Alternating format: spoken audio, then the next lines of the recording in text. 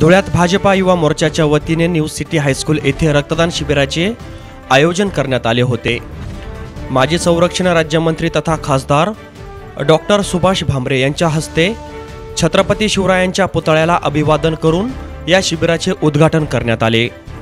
हे रक्तदान शिबिर 10 जून ते 14 जून असे 5 दिवस चालणार असून शहरातील रक्तदात्यांनी रक्तदान करून गरजू रुग्णांना मदत करावी असे आवाहन युवा मोर्चाचे जिल्हा अध्यक्ष कुणाल चौधरी यांनी केले आहे। प्रतिनिधी पवन मराठे, महाराष्ट्र टाइम्स 1, धुळे। तरी हे रक्तदान शिबिर सद्यस्थितीत जगभरावर जे कोरोना या विषाणूचं संकट कोसळलं आहे, तर आपल्या देशाला सध्या रक्ताचा तुटवडा खूप जास्त प्रमाणात जाणवायला लागला आहे। तर याचीच रक्तदाते सध्या कोरोना या विषाणूला घाबरून रक्तदानाचं प्रमाणही खूप कमी झालं आहे।